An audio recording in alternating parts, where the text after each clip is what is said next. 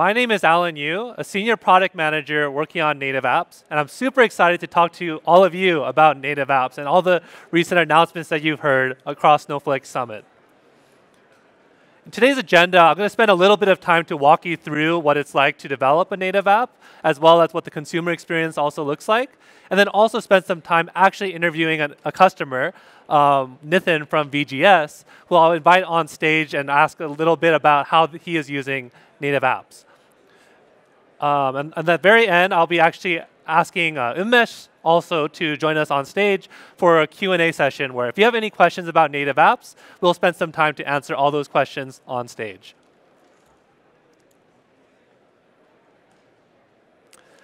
As you all know, Native Apps Framework went public preview on Tuesday. And what this means is that all of you can start building native applications. And so what this means is that you can build, distribute, monetize, and deploy apps natively in the data cloud.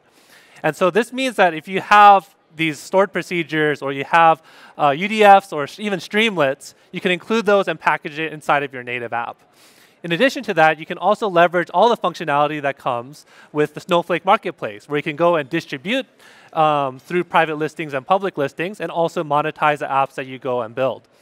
And then finally, you can actually deploy these apps in consumer Snowflake accounts, and you retain full control of your intellectual property.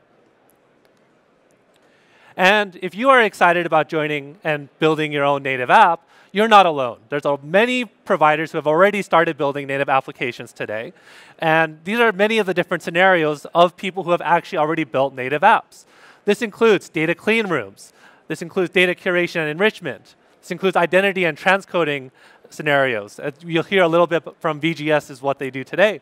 You also have opportunities through advanced analytics, cost and governance, and then finally connectors. And as you know from Snowflake, we have first-party connectors like the ServiceNow connector as well as the Google connector. And just super excited to see what kind of scenarios you all come up with and leverage the Native Apps Framework.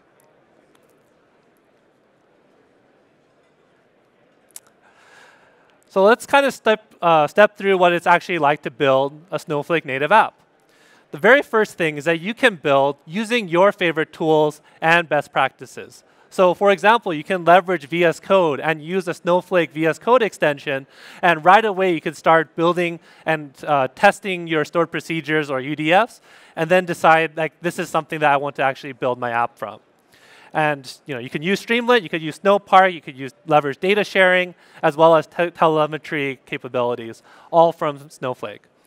In addition to that, we also provide additional functionality to help you make this feel like a more native developer flow for you, where you can actually test and iterate on Snowflake functionality within the same account. And this also means that you can actually share apps with the same account for internal collaboration. So let's say you don't actually ever want to go to the marketplace. You can actually still build your native app for internal use cases and keep it all within your same organization. Next, as I was talking about, you can actually leverage the Snowflake Marketplace. Once you've decided, once you've thoroughly tested your native app, you can actually publish it on the Snowflake Marketplace. And if you want to only make it available for certain customers in order to get some quick feedback, you can leverage private listings and share your native app just through a private listing. Or once you decided, I'm ready to go, you could feature it on the marketplace, you could search for it across all the other listings that we have in the marketplace, and you can leverage both of those functionalities through native apps. In addition to that, every time a new version is created, we are actually automatically running security scans. So you can be rest assured that any version that you choose to go distribute on the marketplace has been thoroughly security scanned and reviewed. And in addition to that, in terms of monetization, you have full access to any of the monetization capabilities we have in the marketplace. So it allows you to have exactly the billing model that you need for your application. And then finally, over the life cycle of the application, you'll be obviously having new features and new bug fixes based on all the customer feedback that you'll receive. And so we do have a versioning framework available through Native Apps where you can go and incrementally add different patches. And then once you decide like, hey, there's enough patches that we're just making some minor fixes, now I'm adding bigger functionality, you can now use our version framework to get customers upgraded to the new version. In addition to that, you can also choose a subset of users that you can control through release directives and be like, hey, for this version, I want these certain customers to actually try this out. And then I'll go and set this as a default for everyone else so that they can leverage all the goodness that you included in your native app. And so in terms of this upgrade experience, it's all auto-upgraded, so it's seamless for customers. They will just wake up the next day and see their application automatically upgraded after they have installed it. And then you can also leverage the logging and tracing framework to troubleshoot your applications. And so now let's flip over to the consumer side. After you have already built this application, it's on the marketplace, anyone in the world can go and install it. Now let's think about what your customers will actually be experiencing. And so they will go to the marketplace and go discover a search for whatever native app they need for their business case. And then in addition to that, when they click on the listing, they can actually review the security posture and monetization models before purchasing. So they can see what account level privileges that they'll need in order to use the application. They'll be able to see what references will be requested by the provider. And this is all going to transparently be put on the listing before they even install the app. In addition to that, customers will be able to leverage free trials where they can try out the app for a little bit before they go and decide that this is something I want to go purchase. So they'll be able to see all the UI that's included. They'll be able to see all the stored procedures, UDFs, and see if is this an application that I actually want to go purchase. And then you can, this has been emphasized quite a lot in the keynote, you can actually purchase apps using your Snowflake capacity commitment. So if you have a little bit of extra space there, you can actually use that to go purchase native apps and try them out.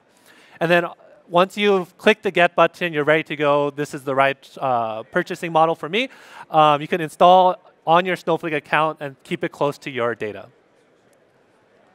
And then once you've actually successfully installed the application, you can actually see what privilege actions will be requested. You can see what references need to be set without ever leaving the application. So we've added new UI, and we'll probably talk a little bit about this soon, where you can actually leverage this functionality. And then admins can obviously review and control all privileges granted to the app and remove those anytime too. So you have full flexibility, and you retain full control of data as it remains in your account. This is just a little video that we provided to show these are all real applications from providers who have already started building native apps today. So if you want to go and join and be one of these providers, go ahead and join us today. So next. OK, cool. So now that I've talked about native apps, I'm actually going to invite Nithin Bose from VGS, who is the VP of Product. So warm welcome for Nithin. Thank you. Thank you. Appreciate it, Alan. Yeah. So Nithin, can you just tell us a little bit more about yourself and what do you do at VGS? Absolutely. My name is Nithin. Been with the company for about 4 years. But more importantly, at VGS, we are the largest cloud-based tokenization provider. We've been in business for the last 8 years. We work heavily with financial institutions, banks, online retailers, merchants, to secure their most sensitive information, which tends to be either card, payments, bank account information, identity, could be a driver's license, social security number, all of those things across their apps.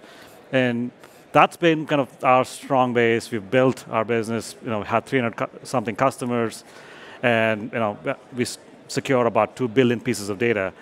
Now, bringing that to the Snowflake world opens up a whole other set of possibilities. So really excited to be here. Great. So can you just tell us a little bit more about why native apps? Why did you, as VP of Product, choose that native apps is what you want to bet your business on? Fantastic. I mean, first things, we've seen since Monday the conversation around take the compute to where the data is versus moving the data over to where the compute is. So tokenization is no surprise, would also follow suit. At the heart of it, tokenization really is how can I take the driver's license or a social number that's within a data set, it could be in a column, and instead of you having that information percolate into joins and when you create other subsequent derived tables, don't let that create a whole, let's say, sprawl of sensitive information across the board. Can you tokenize it? Tokenizing is slightly more advanced than masking because you can join, you can also create enrichment, you can also create data sharing capabilities. So that's the heart of it. Now, if you're thinking about tokenization, if you do so with the most sensitive bits, which tends to be identity for a customer or your partner, you don't want to take that out.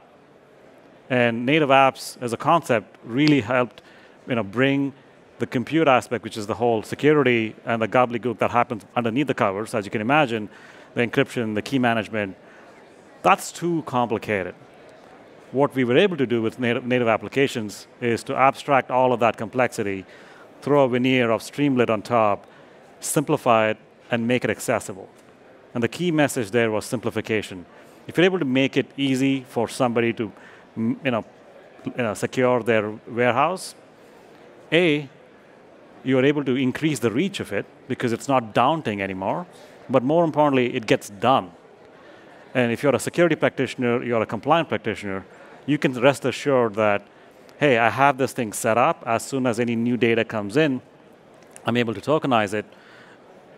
Downstream, our analysts can go nuts in deriving at all the information they need to do. They want to do ML, let them go at it.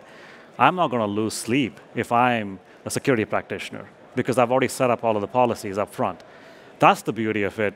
I mean, we've seen our customers come in and say, hey, we want to simplify our experience to onboard and analyze data. And today they have to go through root canal. To say, hey, I need to go a full audit review. I need to go check all of the policies.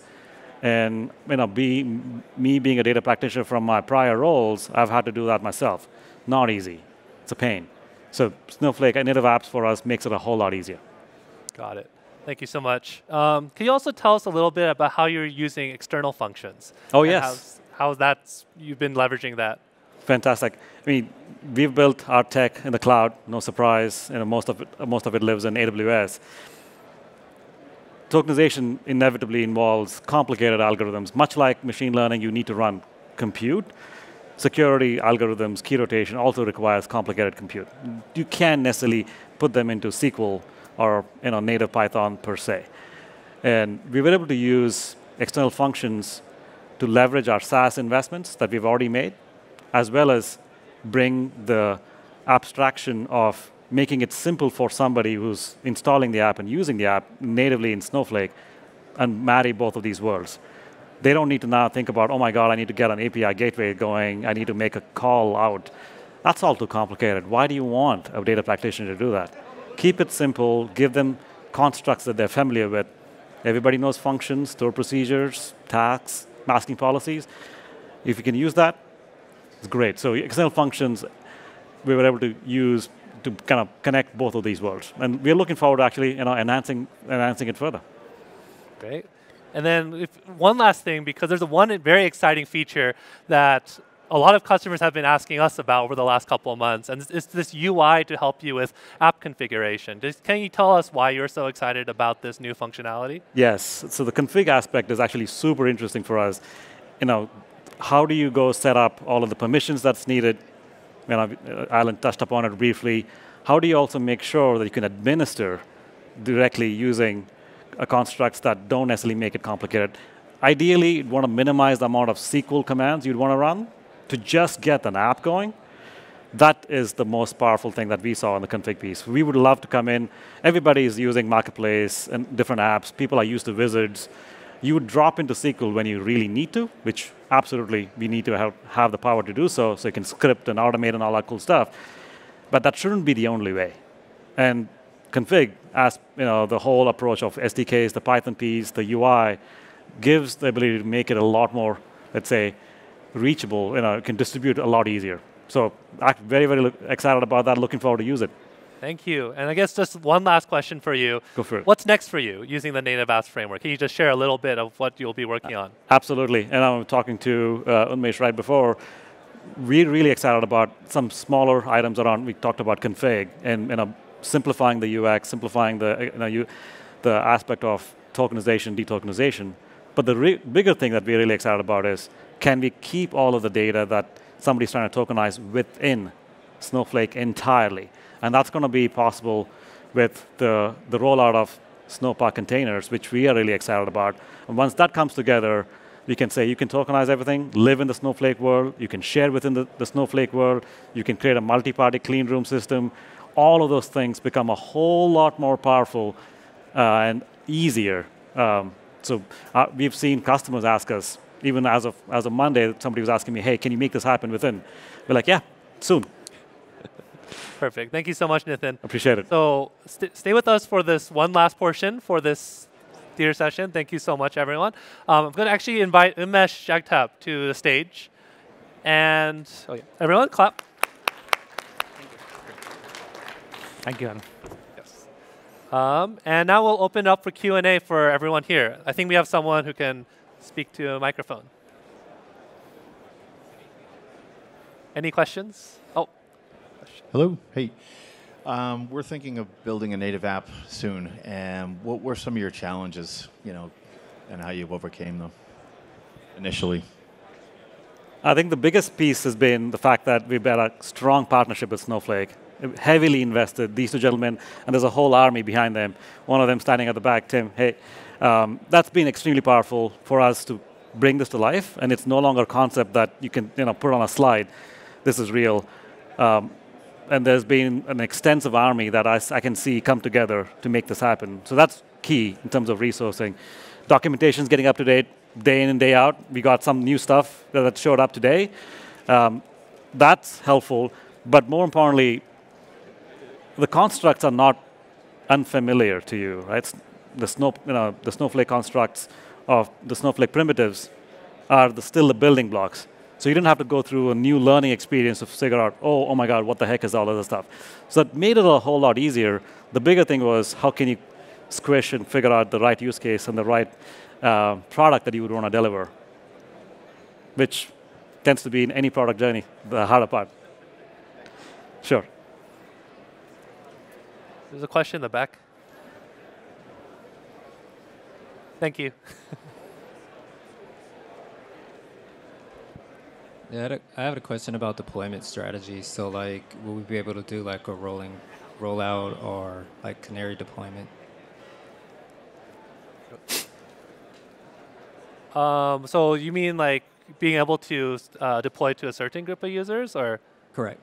Yes. So you'll be able to leverage that using release directives. You can choose which version should go out to certain customers, and then once you decide okay, they've tested, gave us feedback, fixed any bugs, you could then set the release directive for everyone else. So you can do this rolling deployments, and on top of that, you can also leverage private listings. Also, if you want to just have certain customers to have access to the data, you can also leverage that too. Thank you.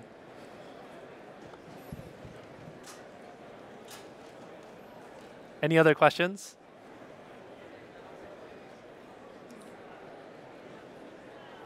Cool.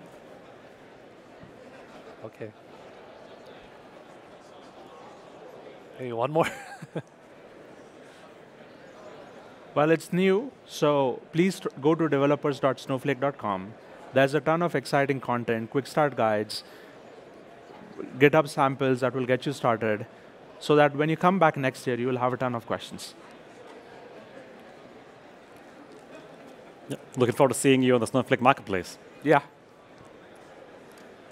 Thank you so much. Thank you.